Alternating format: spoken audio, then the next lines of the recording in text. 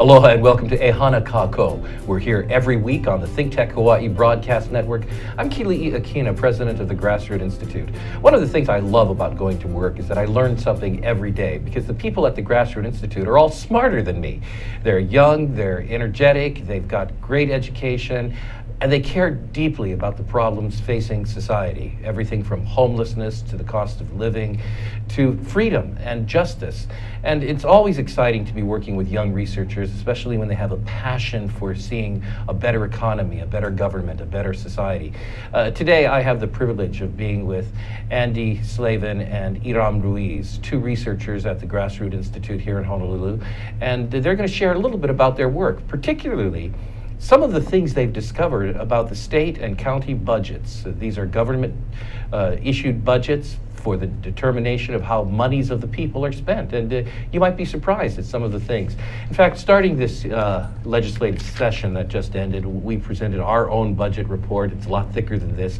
But when we did go to the legislature to weigh in on numerous issues that were being discussed by our legislators, we did so after having conducted a thorough analysis of our state's budget. In other words, what the state is spending on and planning to spend on, and where those monies are coming from, and where those monies are going.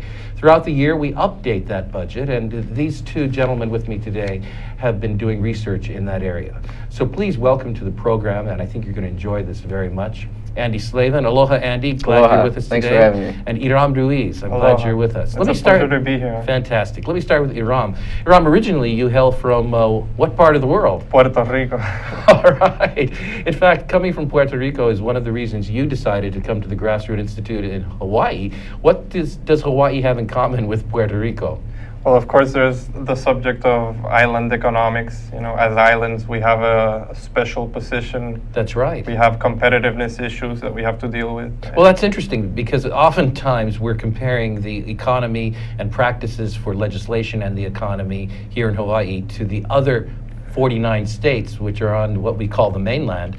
But we have territories such as Puerto Rico that share a lot in common with us. What's one thing that's in common between Hawaii and Puerto Rico in terms of the economy? Well, one of the biggest joint causes, I believe, is the Jones Act. Okay, now the Jones Act. Tell some of our newer listeners, viewers, what exactly that Jones Act is. Well, it's a law that, it's a protectionist law which prohibits the transportation of goods between two American ports if it's not done on an American crude ship. Okay. Owned ship.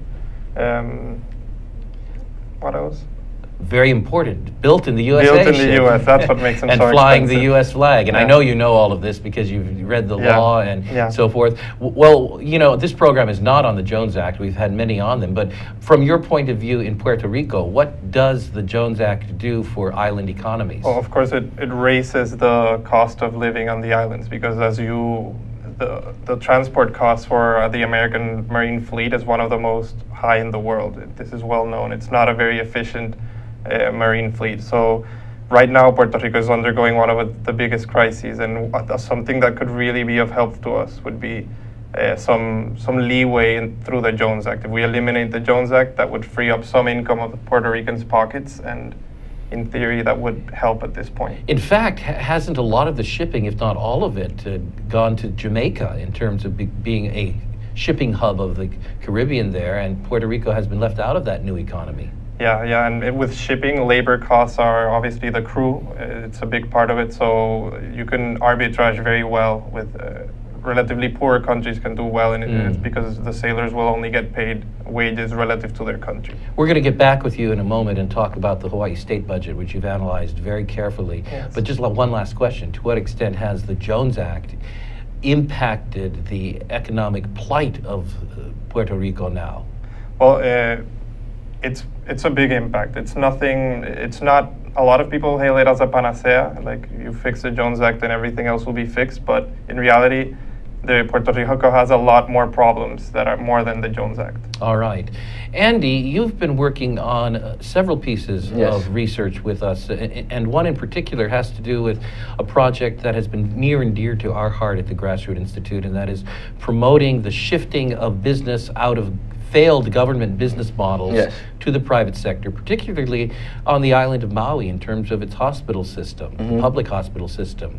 And in fact, there's some legislation you've been looking at. Yes, Senate Bill 2077, which Okay. is essentially would allocate money to the union employees who are being shifted to the private sector. Now, isn't there a problem here, however, because the legislature passed the law, the governor signed it into effect, and as a result, a failing, bankrupt hospital system on Maui was now able to contract with Kaiser after Yes. several organizations competed for running the hospital in an efficient way. And the good news is that over 95% of the union workers were hired back at the same or higher wages with benefits. And now this bill you're talking about, what's the number of the bill? 2077. Is coming from union leaders asking for a $40 to $60 million severance package for Yes. people who aren't losing their jobs and Yes. aren't losing their benefits. What's going on here? Well, not only did 95% of the employees get hired back into Kaiser, 100% of them were offered their jobs back. Oh my goodness, so some Yes. took an early retirement, so to speak. Yes, correct. But this, if I understand this correctly, they're not in need of severance packages because Yes. their benefits have not been impacted. Yep. Their salaries have not been negatively impacted. Yep. So what's going on with this bill? Well, the bill is in retaliation to Act 103, which allowed the privatization. And within that act, they basically stated that, you know, like what you just said, they have to be hired back in, they'll retain their pay and their severance package. And I guess the union leaders are trying to portray it as if they're losing their jobs. Well, we're going to be monitoring this more. In fact, any moment now, we have a news release on the latest going out Yes. to the public, so I hope you'll monitor that. And to keep up to date with what's going on, go to the Grassroot Institute website, grassrootinstitute.org. Now, before we move on to the budget matters, Andy, you've also had an interest in the Clean Water Act as well as fisheries and so forth. There's a particular aspect of the fishing industry that Yes. in Hawaii you've been researching. Yeah, right now Hawaii has a catch limit, Okay. which allows one type of fish to be fished so many times, and it's first come, first serve. So if one boat gets a bunch of it, then another boat gets less of it. It doesn't matter. No matter what the limit's at, that's when everyone has to stop fishing. Okay, and so what is the situation with that? Does it create a problem? Yeah, so at the beginning of each catch limit year, everyone will rush out and try to catch as many fish as possible. Not only is that dangerous, but it can affect the ecosystem by overfishing rapidly. So we have a law here designed presumably to protect the environment, Yes. but in the way that it gets administered and the way fishermen compete for fish, it ends up being counterproductive. Correct. And I think Alaska has implemented a catch share program. Okay, catch share. Let's Yes. define that for a moment. What does that mean, a catch You- share program? Each fishery or fish company gets a certain amount of fish they can catch, and it's allocated depending on the size of the company, and they also allocate some for Native Americans and Native citizens of the area. And so they can trade their catch shares and trade portions of it, and it lasts all year. So they don't have to rush out all at once to get there. Is that a good model? Is that a good it's not solution? applicable everywhere, but I think it is in Hawaii. Well, I look forward to seeing more of your research on that. Thank you. Now to the issue at hand today. We've got these two gentlemen who've been poring over statistics, documents, things that we in the public don't like to see and don't get to see very often, and they happen to be numbers and figures that deal with the state and the county budgets. Hiram, let's start by talking a little bit about the state budget. But exactly what is this document, so very important, that gets voted on, gets debated over at the legislature, the governor puts his input into it? What exactly is the state of Hawaii budget? Well, usually when people refer to the budget, they refer to the executive budget, which is the largest of the three, of the judicial and legislative also. All right. But what you have to keep in mind is the state budget is not all financed by Hawaii taxes. All right. What are some of the sources of revenue other than taxes? I think everybody knows and feels the fact that our taxes go to the state budget. What else goes into it to provide the income? Well, there is federal transfers, Okay. which are a big part of it. They were 18% in 2015. Okay. In the fiscal year. And you also have special funds, which are predetermined by law to some special need group or special function, and they cannot be readily allocated to something different. About how big is the state of Hawaii budget? Well, in 2017, it was 13.7. Like the next year's budget will be $13.7 billion. Okay, $13.7 billion. Yeah. We have about how many people who are in the state of Hawaii? About 1.3 million. So per capita, per person, we're spending about how much, or collecting about how much in our budget? I mean, if you just divide by 1 million, you'll get 130, what, thousand? No. $130,000 per person? No. We'll let you check that during Yeah, please. 13,000 per person. No, less. Much more than that. It's a big amount, but you're tracking over time whether we're spending more or less per person, and you've got some figures with respect to that. But before we go any further, what are some of the things that the budget actually covers? Well, what areas? I mean, what exactly are we spending on through the state of Hawaii budget? Well, the biggest categories are K through 12 education. Okay, education. You have also the University of Hawaii. You have Medicaid is a big part of it. You have the Human Services, which is another department. So there's many departments. A lot of them are small. Some of them are very big. And so health and human services are really at the top. Yeah, of what that's we one spend of the biggest. upon. Yeah. Do we also spend upon paying interest and servicing of the loans that the state has taken, the debt that the state carries? Well, it depends on the type of, because there's capital budgets, and usually the big debt, all the big transfers of debt, which are like to build for capital renovation, or those are usually included in a separate budget. Well, this is a good introduction. When we come back from a short break, I'm going to ask you to share some of the surprising things that you've discovered in the state budget that people may not realize. I'm here with Hiram Ruiz and Andy Slaven, researchers at the Grassroot Institute. We'll be right back to talk about the state budget as well as the county budgets, and particularly the budgets on Maui for the police department. Don't go away. We'll be right back after this short message. You're watching ThinkTech Hawaii, 30 talk shows by 30 dedicated hosts every week, helping us explore and understand the issues and events in and affecting our state. Great content for Hawaii from ThinkTech. My name is Ruiz. I was raised in Kalihi, Palama, proud graduate of Farrington High School.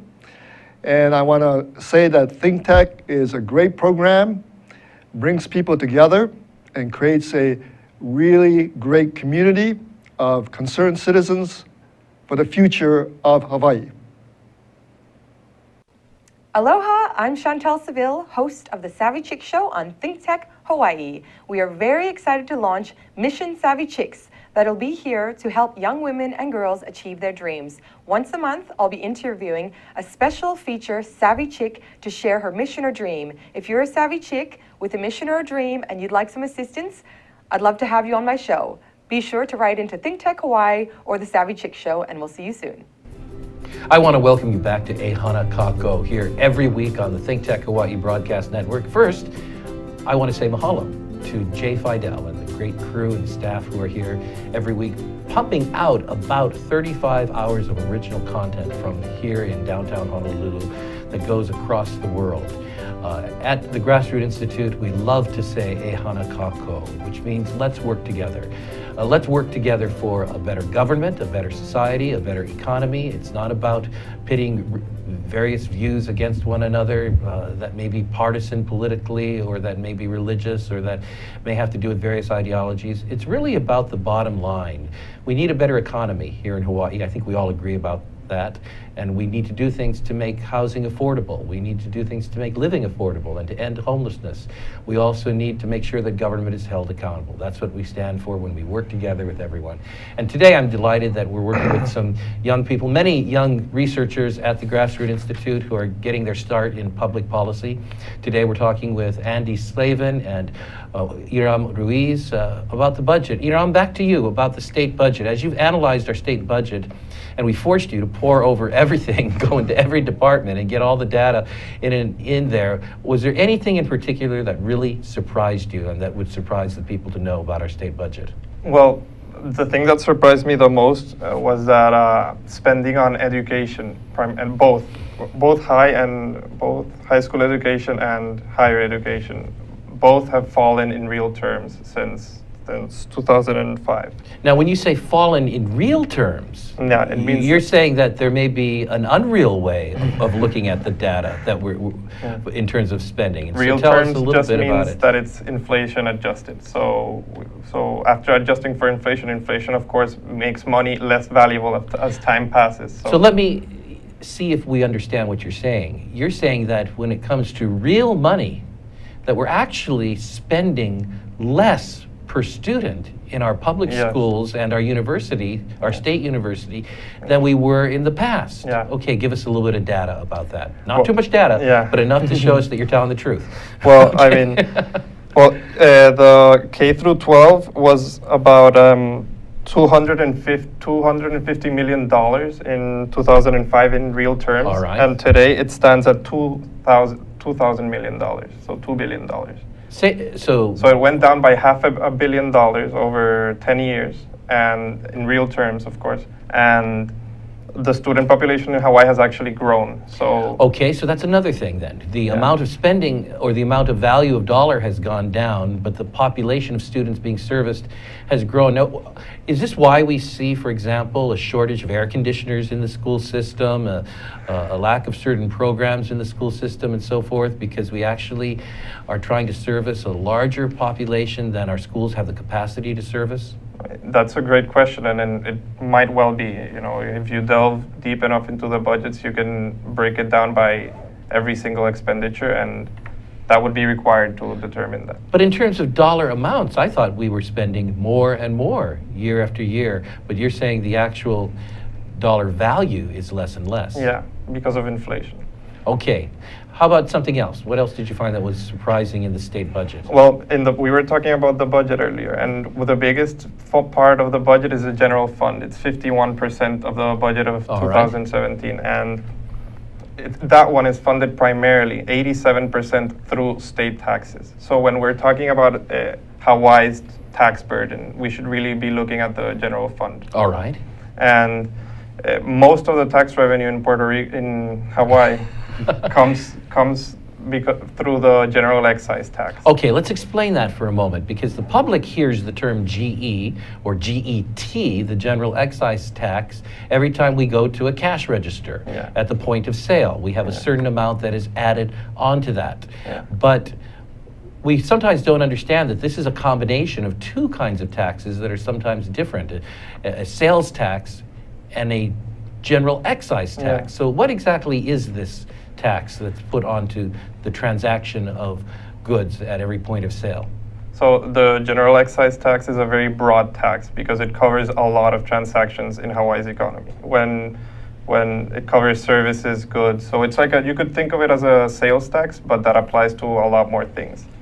Now, every time someone goes to the store, they're charged, but every time a business buys something to work on it from someone else, another business, they're charged. So this tax is pretty pervasive. It goes on and on and on. And about what percentage of the general fund is raised through this GET? Well, I know the general excise tax was about 50% of... now, I'm going to stop you there. About 50%? Of tax revenue. Of tax revenue. So, and tax revenues fund 86% of the general fund, so around 45, 46%. 43%. You're telling us that half of our tax revenues that go to the general fund, which ultimately are about 46% of the general fund, come through this thing called the GET? Yeah. Wow, this is a lot of money that people don't think about. People think generally one stop. Oh, I've got to pay about 4.5% more if I'm going to buy this bag of popcorn or chips or whatever it may be. See what I like to buy. Well, it adds up quickly. But in reality, the important thing is the regressivity of it, because it's good in the sense that it's broad. It covers a lot of transactions, so you have a big tax base, but it hits everyone the same. Now, you said regressivity. Now, that's a technical term that we may use in the world of wonks. So this is a regressive tax, which means what in terms of those who are at the lower end of the economy, those who make the least amount of money? Someone with a very high income in Hawaii will spend a much lower fraction of their income paying the GET than a person who has a lower income. Because as we know, since everyone pays the same rate, people with lower incomes go to stores, more of their income is used in consumption. So this consumption tax that is on every purchase actually has an inordinate impact upon the lower economic category of people. Do you have an idea as to how much that is? Not exactly, but the state of Hawaii is already the most expensive state to live in the union. So and there are studies that say that in Hawaii, we are paying between those people at the lowest end of the economic ladder in terms of income are paying 13 to 15% of their income on GE tax alone. While the top are paying like 2 or 3%. Maybe. So this is clearly something that harms those who at that level are not able to afford. Yeah. Well, you know, one of the things we understand at the Grassroot Institute is that the idea of raising the GE tax, which is always done for things like public projects such as the rail and so forth, is very tempting because it generates so much money, and it also is something illusory that looks like it's not raising a lot of taxes when it really is. That is actually counterproductive to society because we are taking money out of the front end of the system, meaning consumers spend less, businesses spend less productivity happens, less prosperity takes place, and the government in the end collects less income tax. Brilliant idea. Why don't we just lower the GET and let people have more money and businesses have more money, and in the end, government collects more? Yeah, I would Sound agree. good? Yeah. We're going to switch over to Andy over here. You've taken a look at the county budgets, and let's look at one in particular. Grassroot does a lot of work on the island of Maui. Tell us something about the Maui budget. Well, in particular, the police budget, since 2005, it's grown, I think, 23% in real terms. Okay. Now, 17% of that comes from salary. And what we found is they're not actually increasing their police force.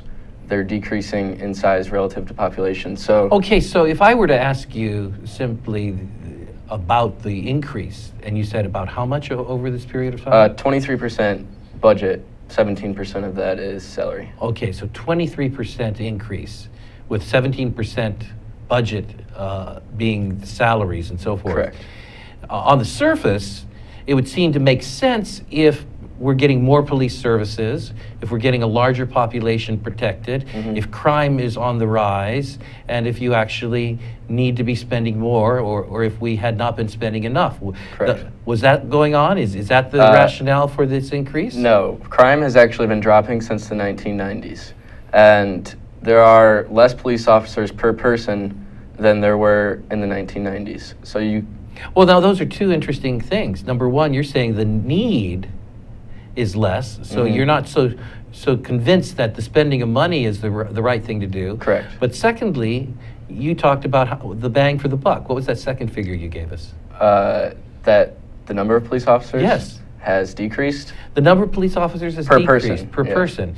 So we see the cost going up in a period of time by 25%, but we also see the actual number of police on the ground going down. Yes. Now, is that because we're using better methods, like better intelligence? Well, the 911 routing and all of that better than actually having certainly police some of officers? it, yes. But seeing as how 17% of that increase is going towards salary. You looked into it a little deeper. Yeah.